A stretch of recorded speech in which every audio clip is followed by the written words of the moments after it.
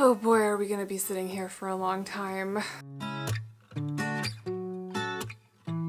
Hello friends, I'm Rosa, welcome to the channel. So today we are talking about all the 2022 releases that I've both pre-ordered and gotten through book boxes and various things that I just have not read yet.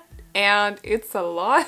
I actually got a little bit embarrassed picking all of these off my shelves. So that's a thing. I will be making sure to leave like timestamps in the description box. So there'll be chapters down here if you'd rather hear about adult fantasy books, for example. You can find them down here on the timeline. But I think if I managed to count correctly, I got about like 52 books that we're talking about today. So I'm gonna try to make it as short as possible because otherwise we'll be sitting here for like an hour. This video will probably turn out an hour anyway, but I'm gonna do my best, I promise. So, if you want to check out any of the books, I will try at least to leave links to them in the description box, but there might be too many for that to be possible. I'm gonna do my best though. But we're gonna start out with young adult fantasy, which is also the biggest category because I have a lot. So the first book that we're talking about is Edgewood by Kristen Ciccarelli or Ciccarelli. I'm not sure how to pronounce her last name, but this is like, think haunted, kind of mysterious and very dangerous woods that I believe is inhabited by fae as well. And our lead girl's grandfather goes missing, so she has to enter the woods as like a last resort to find him. Ends up doing so, but has to enter a deal with the elf king. So in exchange for her grandfather's freedom, she has to give up her voice, and there's a whole thing there. So this is like very folk-lore-y, very mysterious woods kind of vibes, and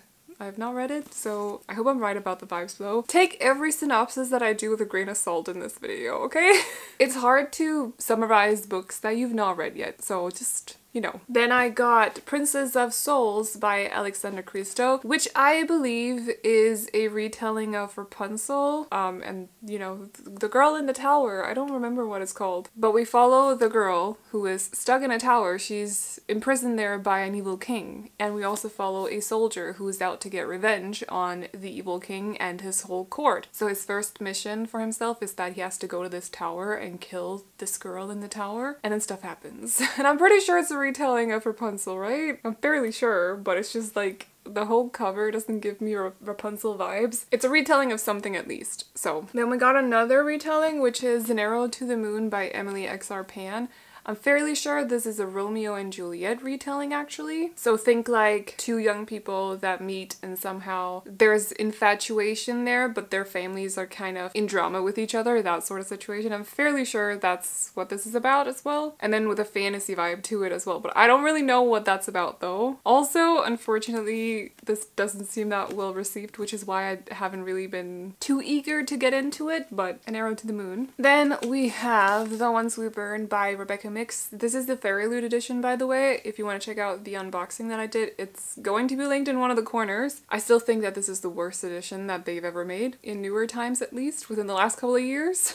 So I stand by that. But I've reversed the dust jacket, which is why it looks like this. So in this book though, we follow a blood witch who has, after being titled like Bloodwin or something by her coven, she has been sent off to the king to, or prince, whatever, to both marry and then kill him. But when she gets there, it turns out that the prince and the princess are not as bad as people are saying that they are. And there's also a plague that is hitting the lands that they live in. And so our lead girl needs their help to figure out how to stop this plague and save the witches, because the plague is hitting the witches, and that is The Ones We Burn. A lot of controversy surrounding this book, so I'm just gonna leave it be for now. For now, at least. Then we have one that I was actually super excited. I'm still excited to read it. It just has to be the right time. It's Wild as the Witch by Rachel Griffin. In this book, we follow a witch who is very set on hiding the fact that she is a witch. So she doesn't really do magic. She does it in private, but not like, you know, she only does it in private. So she works at a wildlife refuge, I think, where she works alongside a guy called Pike, and the two don't get along at all. So one night she is kind of like writing up a curse that she can cast on Pike, but then decides not to do it, and unfortunately an owl comes in, picks up the curse and flies off, and she's like, oh no, where did my curse go? And as it turns out, this owl is also an amplifier, which means that if something happens with the curse while it's in possession of the owl, it'll hit a lot more people than just Pike. So our lead girl has to go to Pike and be like, listen, I might have messed up a little bit. Can you help me get this curse from this owl? Which, now that I say it out loud, sounds so weird. But that's what this is about. And you can see the owl up here. It's pretty cool. I'm very excited to read this at some point because I loved her first book, The Nature of Witches. It was great. So hoping for similar vibes from this one. This one I can't really say much about because I haven't read the first two, and I've also not read The Raven Boys, but I got Grey Warren by Maggie Stiefvater, which is the third in the Dreamer trilogy, but it's a spin-off. This trilogy is a spin-off of the Raven cycle, and I've not read that quartet either, so I can't really say much on it. I really want to though, because I heard very lovely things about it, and there's a whole, I think it's the 10-year anniversary next year or this year, I can't remember, but from what I've heard, it's a very good series. So, but yes, Grey Warren, have not read it either. I gotta go through a lot of books before I can get to this one, so I feel like that's understandable. And then we got another one that I'm actually really excited to read. It's This Vicious Grace by Emily Theed, or Teed. I suck with names, okay? But in this book we follow our lead girl who has the powers to amplify other people's magic. Unfortunately, she's gone through 3 weddings followed by 3 funerals because whenever she tries to amplify one of her partner's magic, they end up dying instead. And so it's very important as well that she manages to do this at some point because her island is actually being overrun by demons. But after it failing a couple of times, or more than a couple of times, there's a priest on the island who has convinced people that killing her, our lead girl, will actually solve their problem. So she has to hire a bodyguard because people are trying to kill her left and right. And it turns out that this bodyguard might actually also be carrying some secrets that could unlock this whole... It could solve some problems, is what I'm trying to say. And there's lemons included as well for some reason. I don't know what that's about, but yes. I forgot what this book is about completely, but We All Fall Down by Rose Jabo. I have not read it. Another kind of controversial book pick, but controversial according to Goodreads. Anyway, I'm not gonna get into it because I don't want to, but I have it, I haven't read it, and it came out this year, so it's in this video. Then we have The Darkening by Sonia Mara, which is about two people. We have our lead girl who is the daughter of a failed revolutionary, but then we also have our lead guy who is a prince. Their paths are kind of entwined at some point because I forgot which one it is of her parents, but one of them ends up dying to his soldiers actually, and he's like, his only goal in life is to protect people from this storm that is surrounding the city that they live in. But because her parent ends up dying or something like that, I'm not entirely sure what's happening. Something happens with the soldiers and one of her parents. She ends up actually having to infiltrate the army, so our prince's army, and the two of them end up meeting and stuff happens. The synopsis in this is kind of confusing to me, I'm not gonna lie. It feels like there's something missing from the synopsis. Oh, she has to arm herself with her father's book of dangerous experimental magic. Exciting words to my ears, but I'm still confused about the synopsis. So that was The Darkening. Yeah. Another special edition is Together We Burn by Isabelle Ibanez, and in this one we follow a flamenco dancer whose father is like a dragon hunter. Unfortunately, something happens during one of his like shows or something, and so our lead girl finds herself in a bit of a situation because she has to become a dragon hunter to save her family's legacy. Unfortunately for her, the only dragon hunter trainer left on the island is a bit of a douche and doesn't want to help her at all, so she has to find a way to convince him because she's not going to take no for an answer. And that's what this book is about. Also because if she doesn't end up being a dragon hunter, I think maybe there'll be some issues with the dragons. I'm not entirely sure, but it's kind of hinted at, so anyway. Gorgeous cover, they are stunning, love them, a lot of fire and dancey vibes. And then we got Forging Silver into Stars by Bridget Kimmerer. This is the first one in a spin-off. I think it's going to be a trilogy, and it's a spin-off of A Curse So Dark and Lonely? I think that's what it's called, but Groot is covering up the title so I can't see. And I don't really know what this is about. I bought it because I have that trilogy and I read Defy the Night, loved Bridget Kimmerer's writing, but I have not read the first trilogy and I want to get through that before I get to this. So it'll probably take a while before I get to it, but I'm excited. And speaking of Defy the Night, did I say Defy the Night? Anyway, I have Defend the Dawn, also by Bridget Kemmerer. Defy the Night was so good. So good. I don't know why I haven't read this one yet. Trust me when I say that I'm super annoyed, but anyway. So I can't tell you what this book is about, but Defy the Night is about two people. So we have two rebels actually that live in a kingdom that is currently being plagued by, well, sickness, illness, a plague of sorts. And the only way to keep the sickness at bay is to somehow consume this flower that is very rare, and the rich people are kind of hoarding this flower to themselves and taking way too much of it compared to what they actually have to take. So our two lead people actually steal this flower to help out the poorer people in the kingdom, but then unfortunately something happens to one of them, and our lead girl ends up having to infiltrate the castle where the royals live and, you know, the people in charge, to figure out what the heck is going on. And what she learns when she ends up infiltrating the castle will shock her to her core. And it was so good, and I'm so angry that I have not read this yet, but I will get to it in 2023. Then we have Blood Cyan by Deborah Fillet, which was another one of those, like, going into 2022, I was so excited to get my hands on this book, and then for some reason I just kept pushing reading it off. Like, I just haven't gotten to it. I don't know, it's so frustrating. There's a lot of those, but this book, I'm gonna read out loud just like the first bit because that's all you need to know. I am a descendant of Shango, the god of heat and fire. I am a living inferno. I am a dead girl walking. So it's essentially about a descendant of this god Shango. So she has a lot of like powerful powers that she keeps hidden. Dangerous things can happen if people learn that she has these powers, but in the world that she lives in, they take children in to become child warriors, essentially. So they have like a whole child army, and when she's 15, she's written into the army as well, which causes some issues because how do you hide your powers when you're in the army? But also, just to add on top of it, she does not like these people that are running the army. In fact, they are pretty much her enemy, and so she decides to try to infiltrate their ranks as well and basically bring them down from the inside. So I think this is supposed to be a series. I'm not sure how many books, but we'll see if the sequel comes out in 2023. And then we have The Ballad of Never After by Stephanie Garber, which is the sequel to Once Upon a Broken Heart. Yes, which I loved. I read this year actually, and then I just didn't get to this one, but I will. So can't say much about this one, but in the first one we follow these are also a spin-off of Caraval actually, so the Caraval trilogy. I would recommend that you read those before going into these, just to know the characters a little bit better, but also to not get any spoilers if you're planning on reading that trilogy later on. So in these ones, we follow Evangeline Fox and also Jax, who is a fate. So he's kind of like a deity of some kind. Evangeline has been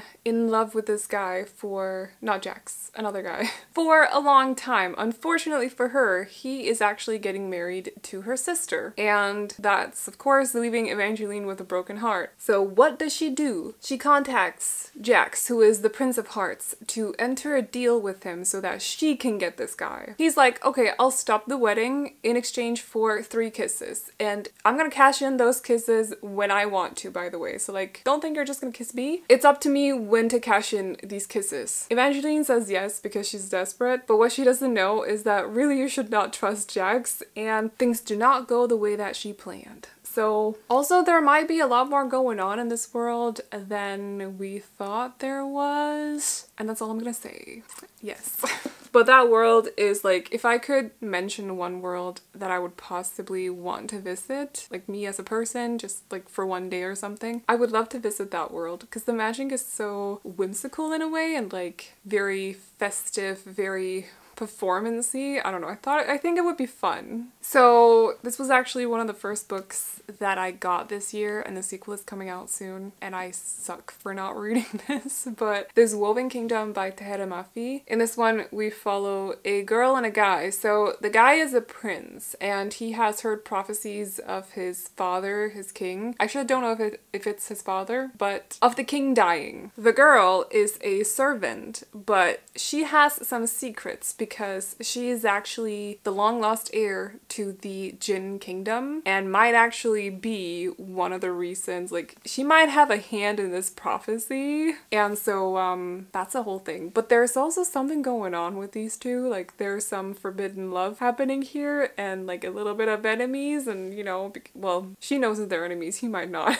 You know, that sort of situation. So it sounds like it would be right up my alley. I just haven't read it yet and I suck for it. But This Woven Kingdom. Beautiful edition as well. And then we have Ballad and Dagger by Daniel Jose Oder, which is about a bunch of, like, we follow a guy, but it's about his people who have moved from an island to New York centuries ago because this evil they took over the island essentially. And so he lives in New York and is practicing music. He's a bit of a prodigy. He really wants to get the attention of this like music legend as well. And he gets the chance during a party, a celebration that is happening. Unfortunately, the evil that took over their island has finally come to New York and stuff goes down during this party, this celebration. And because of this, our lead guy finds himself kind of thrust into an ancient battle that is going on between his people and this evil. And he also finds out that he has some powers that he was not aware that he had them. And that's all I know about Ballad and Dagger. I don't know who she is because she's not mentioned in the synopsis, but I want to know. Then we have another spin-off, which is Saint by Adrienne Young. So this is like almost like a prequel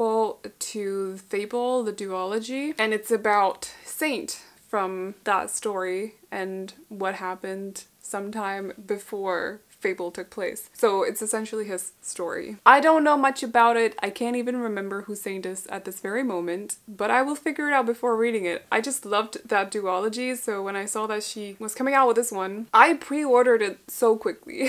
But that's all I know. I also have The Drowned Woods by Emily Lloyd Jones, which I believe takes place in the same world as The Bone Houses, which I read last year and I loved. So in this one, we follow Mare, who is the last living water diviner, which means that she has the power to manipulate water, and that is a very sought after power because it's, you know, she's very powerful. She's also very dangerous. And there's a prince in this kingdom who has been misusing Mare's powers to kill thousands of people. But for the last couple of years, Mare has been on the run to basically hide from the prince. And then one day, Mare's old handler, who's also the spy master, actually finds her and makes a proposition. He wants Mare to help him kill the prince. And there's something about a heist as well, and a whole crew of people that take off to do this heist and stuff. And I'm also expecting dark fairy tale vibes from this when I read it at some point. Which I will, because I really enjoyed The Bone Houses. Then we have A Forgery of Roses by Jessica S. Olsen, which is about our lead girl who has a very interesting power. So she can alter people's bodies through painting.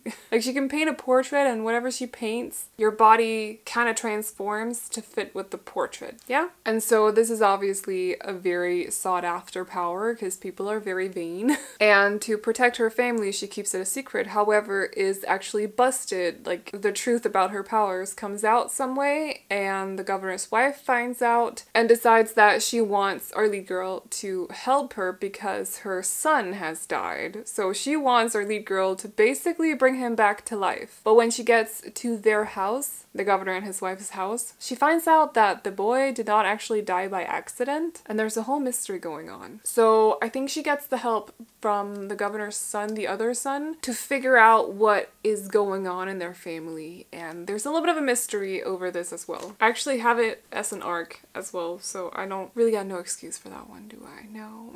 Another mystery is Our Crooked Hearts by Melissa Albert. This is confusing to me. I know that we follow a girl and her mother, so in the now, we follow the girl, the daughter, who has experienced something weird one night. A stranger appears out of the blue, and there's a whole like string of events happening after this appearance. And she also finds out that there's more to her mother than she first thought. So back in the day, because we follow two timelines, we find out how her mother actually learned that she has magic and like see it bloom and stuff. And so in the now, somehow their paths are I mean, she's the daughter, so their paths are already kind of entwined, but something else is going on as well. And it's a whole mystery to me what's happening, but I'll figure it out once I read it. I also have Hotel Magnifique by Emily J. Taylor, which is about two sisters who are struggling a little bit. So our older sister is not really doing well with like finding jobs, or she doesn't like the jobs that she works, but then Hotel Magnifique comes to town and she instantly jumps on the opportunity to apply for a job at the hotel and ends up actually getting it. So this hotel is like super mysterious in some way. It can travel the world. And so it's a very, to them, being stuck in the city that they used to live in and not really getting by very well, it's very, obviously a very like lucrative opportunity to be able to see the world. But as it turns out, there might actually be very nefarious things going on at this hotel. So our lead girl teams up with the doorman to find a way to free the staff and also her little sister from these things happening at the hotel. Also, I think that's something about the owner of the hotel, who's a very evil woman. Kind of gives me Night Circus vibes, but I think it's going to be more fast-paced than Night Circus is. Night Circus is also an adult book, so like, can't really fully compare because they're two different, you know, two different vibes, but kind of reminds me of it a little bit. So I got 3 more young adult fantasy books left. These 3, to my knowledge, have horror vibes to them as well. And so we're going to start out with The Whispering Dark by Kelly Andrew. Don't know what I was about to say, but anyway. In this book we follow our lead girl, who is a deaf girl who has ended up at a school where they teach, as far as I know, teach kids to travel between worlds, like parallel universes or parallel worlds. Anyway, she has some interesting abilities as well, and has also, because she is deaf, had issues with people kind of looking down on her, but at this school she finally feels like she has an opportunity to prove herself. Unfortunately for her, there is a guy at the school who he's a bit of a pretentious guy, like an upper class kind of person, and he knows that he should stay away from her, but is somehow very drawn to her and also finds her powers very intriguing and interesting. And so something happens at the school. One of the students, as far as I can remember, ends up dead, and the two of them find themselves teaming up to figure out what happened to the student, despite knowing that they should definitely stay away from each other. But anyway, I wanted to read this in October, and then I didn't get my copies until November, so that was a bummer. But it's gonna happen eventually. We also have The Depths by Nicole Lesperenze. In this one, we follow our lead girl who has ended up on this island that is super eerie, and she doesn't want to be there, but she has to go because she's actually forced to tag along on her mother's honeymoon. So that kind of sucks, and I understand it. Also sounds super awkward. But anyway, there are some weird things going on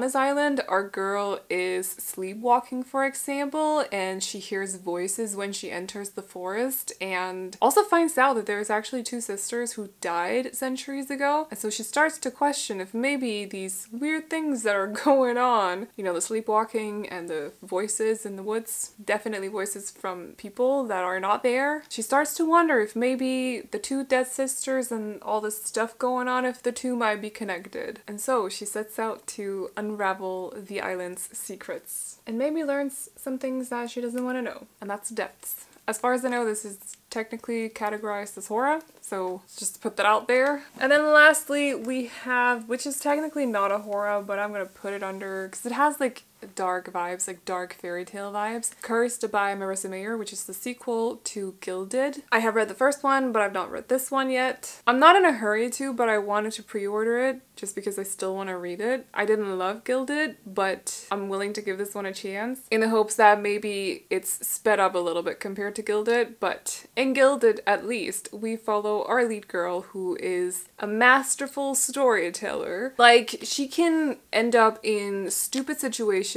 but just talk her way out of it by telling stories. She's known in her town as like this amazing storyteller. She does, however, one night end up in a bit of a situation. To get out of this situation, she ends up coming up with a story about her being able to spin gold out of hay or something like that. Unfortunately for her, the Earl King, so he's the king of the undead, hears of this story and of course wants a piece of that. So he ends up basically taking her to this castle where she lives with all kinds of dead people so that she can spin gold for him. And so our lead girl finds herself trapped in the castle with no one there except this one guy who's very strange and like, where did he come from? And who happens to actually be able to spin gold out of hay or whatever it is. I can't remember what material it is. And so the two of them team up and there's a whole situation there. Some questions about her mother as well, and because her mother has passed or she's gone, something. And a lot of weird things going on at this castle. So entering something that's a little bit like new adulty, we have The Inadequate Heir by Danielle L. Jensen, which is the third one in the Bridge Kingdom series. I suppose it is now, not a duology. And this follows two different characters. I don't fully know what it's about. Actually don't want to know. I just want to jump into it. But I do know that we follow Lara from the first duology. I know that we follow her brother and then a girl from another kingdom in this world that it takes place in. So I can't really say, like, because the story doesn't really have anything to do, as far as I know at least. It's kind of like the first two books are kind of wrapped up. The characters are different, so it doesn't really have anything to do with that, the whole situation in that duology, at least as far as I know. But think like kingdom that has a lot of issues going on. Drama between different countries. Drama between different countries and characters that are just kind of like caught up in the middle. I think they like each other too, so like they got that going for them, I suppose. And then we have Kingdom of the Feared by Kara Maniscalco, which is the third one in the Kingdom of the Wicked trilogy, in which we follow Emilia, who is a witch, and she has a twin sister whose name is Vittoria, who is also a witch, and they used to be very close to each other, but some strange things are happening with Vittoria lately, and she's not confiding in Emilia whatever's going on. And then one day, Emilia finds her sister dead.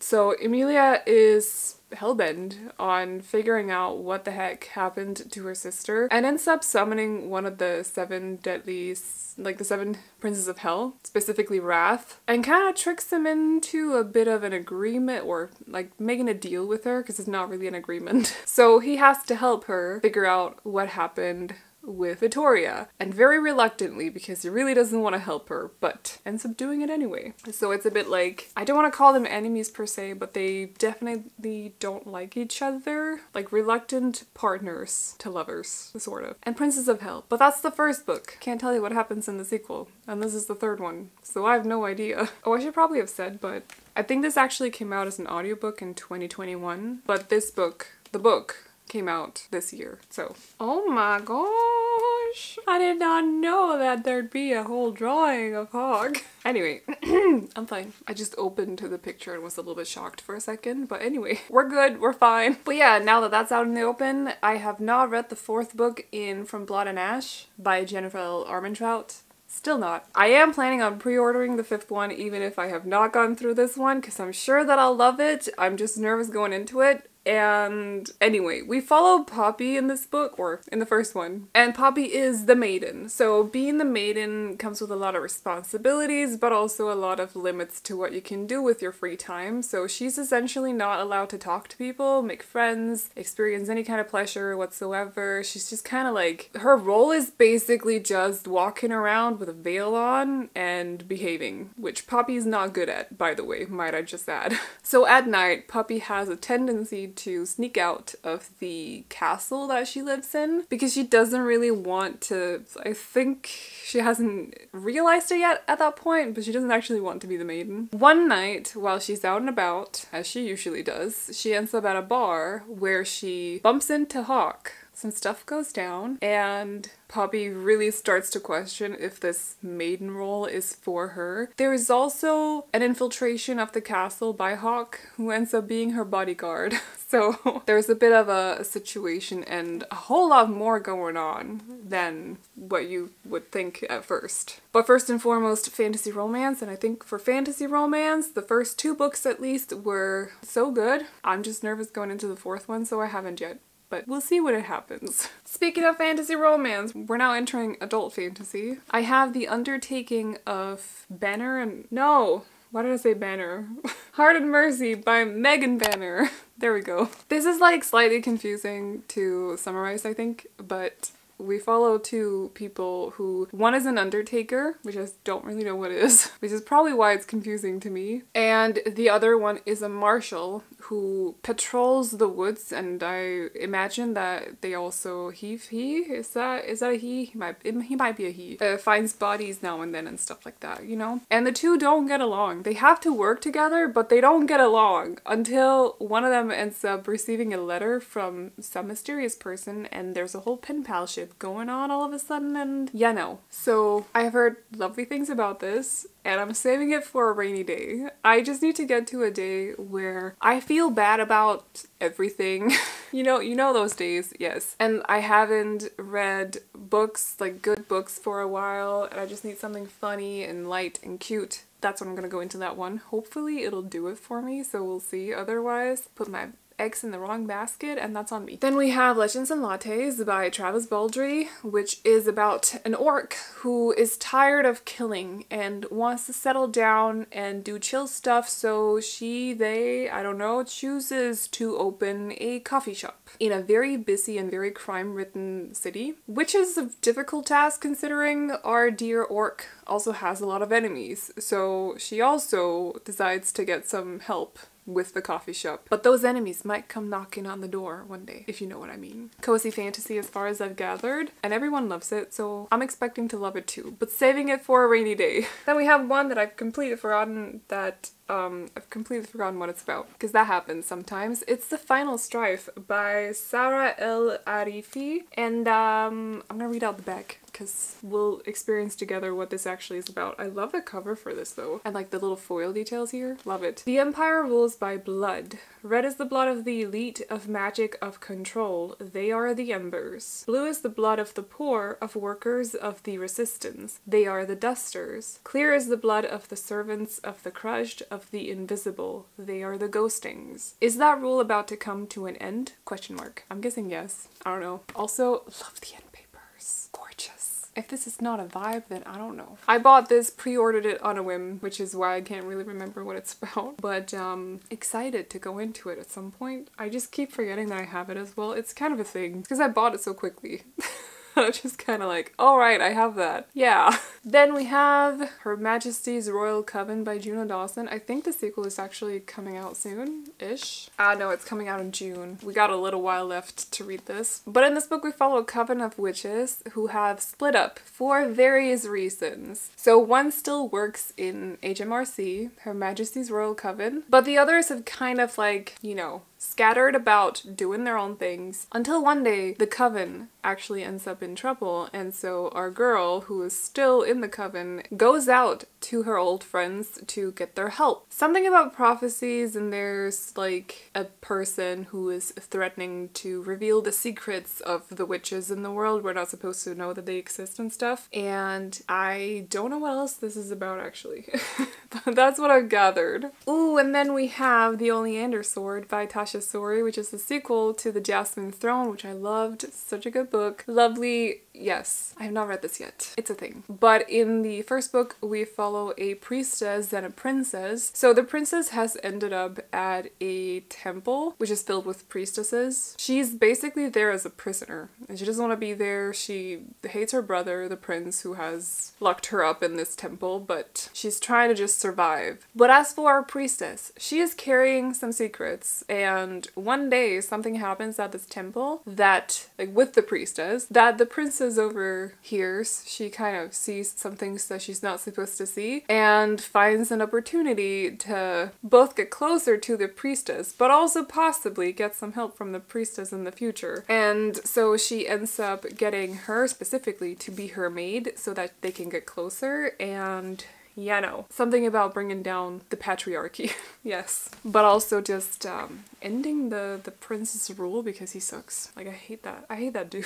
I hate him so much. Think like burning women and such. Like, no. Big no-no. I also got Electra by Jennifer Saint, which I'll admit I'm confused what's about, except that we follow Clytemnestra, Cassandra, and Electra, so 3 women in Greek mythology that might have been a little bit forgotten by some people, and it's like a retelling of their stories. I'm expecting feminist vibes from this, so a little bit in the same vein, but also Greek mythology vibes, obviously, but yeah. And then I wanted to put this at the end of the category because I feel like this is very heavily historical fiction with like a sprinkle of fantasy to it. That is Babel by R.F. Kuang, which I've still not finished. I was supposed to read it this month and then I ended up swapping it out with another book because I don't do historical fiction very well, as I've said many times on the channel. And I thought this was going to be a lot more fantasy than it ended up being, and now I'm just kind of struggling through it. I know that a lot of people are loving this, but I also know that a lot of people are in the same boat as me. But in this book we follow Robin, who has been brought, he's half Chinese and half English, and he's been brought from China to England to essentially just, well, he's supposed to like study at Oxford and Babel, so study languages, because the British Empire makes silver bars, and that's like the fantasy touch to this. These silver bars carry magic in one way, and it's connected to language, so they need someone like Robin to make more silver bars. And Robin is there with a little crew of friends. There are 4 students total, and they're hanging out together, and there might be some stuff happening with this little group of friends, and you know, and Robin also, when he learns, like when he finds out, starts to see what actually is going on from the inside of Babel, I mean, he learns that he doesn't actually like what he sees, and also starts to question why the British Empire holds so much power and why they don't share a little bit of it with, you know, poorer countries and such. And so some questions are asked, such as how do we bring this down? Can we bring it down? Can we stop them? You know, that sort of thing. Very heavily historical fiction, which is why I'm just kind of struggling a little bit with it. We have another one that's also like, at least the first one was Dark Academia vibes, which is The Atlas Paradox. This is also the last adult fantasy book that I have to show, and I put it here because it does have like slight sci-fi vibes to it now and then, at least the first one did, but I want to call it like urban sci-fi. I don't know exactly. Doesn't it? I feel like it does. It's just a vibe, okay? But anyway, in the first one, we follow 6 students who are Medeans. So they have Medeans in this world, in this version of our world, have magic. And these 6 students, except for 2 of them, have different kinds of magic. So they have been selected out of all the Medeans in the world as 6 of the most powerful ones to be brought to Alexandria, the Library of Alexandria, where they have to study and also do various things to protect the library from outcomers or like enemies and such. And they're only supposed to be there for a while, like during a trial sort of situation. What they're not told though is that one of them isn't just declined from actually working there or staying there, but also has to die. So what happens when these 6 people, these very egotistical, very selfish people, learn that one of them have to die? I wonder. I thought for a second I was sitting with the Atlas 6. That would have been so awkward. But anyway, I have not read this yet. I will. Didn't love the Atlas 6, but the ending had me really intrigued, so we'll see. And then we got a sequel to a book that I've not read and I can't remember what it's about, but I pre-ordered 7 Mercies by Elizabeth May and Laura Lamb earlier this year and I got it. I've not read the first one. I can't remember what it's about at all, but young adult sci-fi. And that's really all I can say. I think there's something with a squad, and also it says feminist space opera. It's a lot like Star Wars, but far more murdery. I feel like there's a lot of murder going on in Star Wars, so it's kind of impressive, but yeah. And I have not read Nona the Ninth yet, but loved the first 2 books. Definitely not everyone's cup of tea, but I really enjoyed them. I thought they were very interesting, so a little bit nervous going into this one, but it will definitely happen at some point. So the only thing, I can't really talk about the sequel. The problem with these are that they're so different from each other, so me talking about the first one does not really do anything to, like, it doesn't give you an idea of what this series is like. But in the first one we follow Gideon, who is very good with a sword, specifically a 2-hander. Gideon is also a woman, by the way, or a girl. I'm saying that because some people thought going into it that it was a dude, but no. Gideon is a girl. And she hates being on the 9th planet, so the 9th house. She does not want to be there. She has been there her entire life. She's an orphan. It sucks to be there. Everyone mistreats her. She just wants to she wants to get off 9th house. So that's what she's been trying to do many times. However, has always been stopped in the process of trying to run off. And then one day, Harrow, the 9th, who is the Reverend daughter, so she is the daughter of the two leaders of the ninth house, gets a letter from the Forever King because he needs more lictors. Lictors are like master, like supreme necromancers, so they are, think like necromancers on steroids. You know, like they're like crazy necromancers. Yes. But you can't just, you're not born a lictor, you have to go through several trials to become one, and he needs more lictors, so he sends off a couple from each planet to the first house. I think it's the first house. Oh, it doesn't even say in this one. Never mind. But at the first house on the first planet, these couples are supposed to go through these different trials. So when I say a couple, I mean a necromancer and a cavalier who is basically like their bodyguard, a soldier. As it happens, Harrow's situation is that her cavalier sucks, so she decides to make a proposal to Gideon in return for coming with her to the first house, being her bodyguard for a little while. She will let Gideon leave the ninth house. So Gideon can't turn this down, of course, and decides to go with her, and that's what it's about. But those are like the first 30 pages. All I'll say about Gideon is that you really need to give it a chance. Like, I was so close to putting it down many times, but once I got to the page 194, I read the last of it in like 2 sittings because it was so good. It was so fast paced and there was a lot going on. It's written in a very funny way. I'm not gonna get into it too much, but moving on. Also, people are firing off fireworks right now. If you can hear it, please ignore it. I'm trying to. So last one of my sci-fi, I had like 3. Anyway, is Poster Girl by Veronica Roth. This is about a woman who has been the poster girl for like the old regime, so the people that used to run the world, but they were called the delegation, by the way, and the delegation one day was overthrown by another movement, whatever, and our lead girl ended up in prison because of it. So forward 10 years. Our girl is still in prison, but she is contacted by some of the new leaders because a girl has been missing. She was taken from her parents and they need help to find her again because she was taken by the delegation, so the old regime. And who better to help them with this than the old poster girl? So in the process of finding the girl, she learns a lot of things about both her family, because I think her family used to be like higher standing in the delegation, and a lot of questions are being raised as well in the process, and yes, at least to my knowledge, but we'll see. I heard that this is slightly confusing but also surprisingly good, so I'm excited but also a little bit nervous. But maybe like dystopia sci-fi just is supposed to be a little bit confusing. That's my theory anyway, as someone who doesn't read a lot of it, so yes. Then I got 3 Horus, which is, the first one at least, is One Dark Window by Rachel Gillig. In this book we follow our lead girl who is dealing, like, she has a nightmare, I want to call it a demon, but let's just call it a nightmare inside her head. Like, she is possessed by a nightmare, a shadow of some kind. She lives in a town that is currently being infected by dark magic, and one day a guy comes to town. The two of them decide to do something about this dark magic infesting the town, and there might also be a little bit of an attraction between the two, but our lead girl also knows that she has to hurry and also confront some things, because as it turns out, this nightmare might actually, like, the shadow nightmare thing might actually slowly be taking over her mind. If you want to see him, by the way, he's right there, which is why I call him a shadow. But I heard many lovely things about this. Surprisingly, like, people are really raving over it, so we'll see when I read it. Then we have House of Hunger by Alexis Henderson, which is about a girl who goes to this place, House of Hunger, to become a bloodsmaid. But as she arrives, she finds out that a lot of her fellow bloodsmaids are actually going missing, and that she's really gonna have to learn the new rules and how to follow them, because otherwise she might be next. And there is also something about a lady, like a leader of the house, or like, you know, who's also very intriguing and eye-catching and stuff.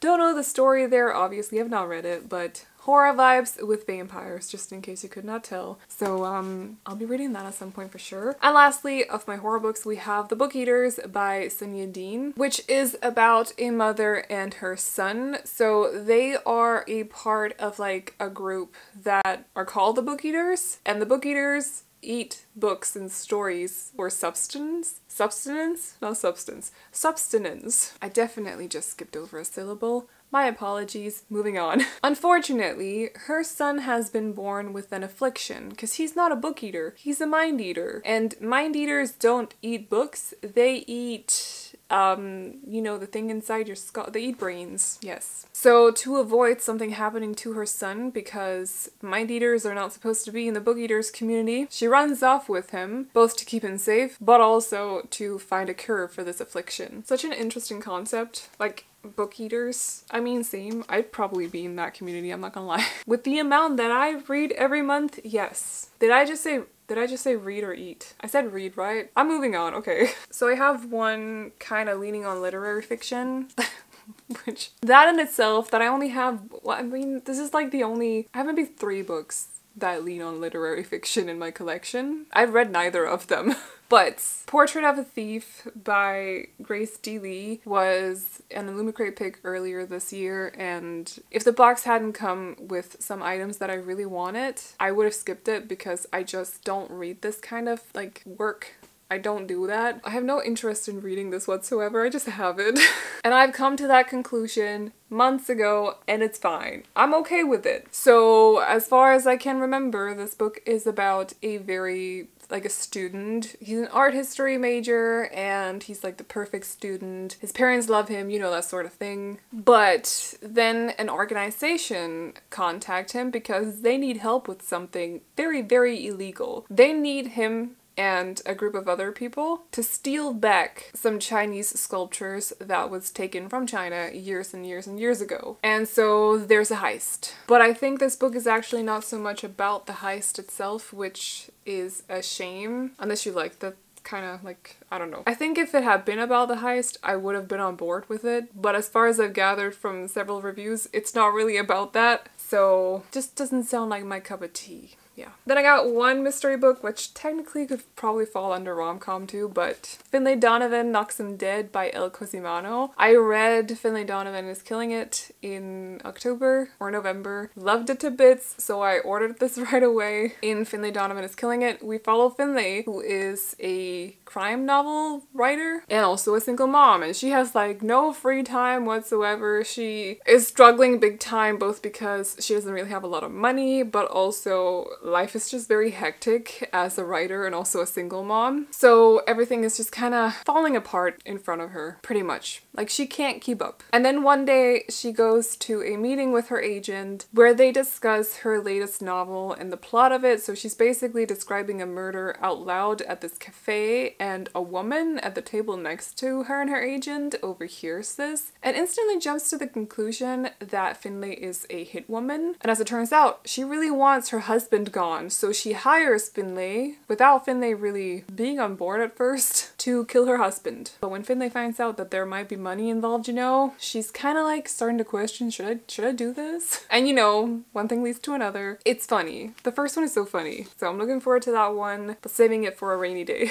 So I got one young adult contemporary, which is I Kissed Shara Wheeler by Casey McQuiston. I don't really do young adult contemporary romances, but really loved Red, White, and Royal Blue, so I'm giving this a chance. In this book though, we follow Chloe, who is a perfect student, a perfect daughter. She has gone to high school with just one goal in mind. She wants to become valedictorian, and the only person in her way is Shara Wheeler. And then something weird happens because Shara Wheeler kisses Chloe and then disappears. She's just poof, gone. And Chloe is left confused. Understandably so. Also because it turns out that she's not the only one Shara has kissed out of the blue and then just disappeared. She's kissed 3 other people. I think one of them is actually Chloe's friend, and then there's 2 other people as well. And so the 4 of them team up to figure out what happened to Chloe. And Shara finds out that she actually really, she's, you know, kind of interested in Chloe as well. I mean, I get it. You've been rivals for a long time, and you never know. Like, rivalry very much leans on heavily crushing. I get it.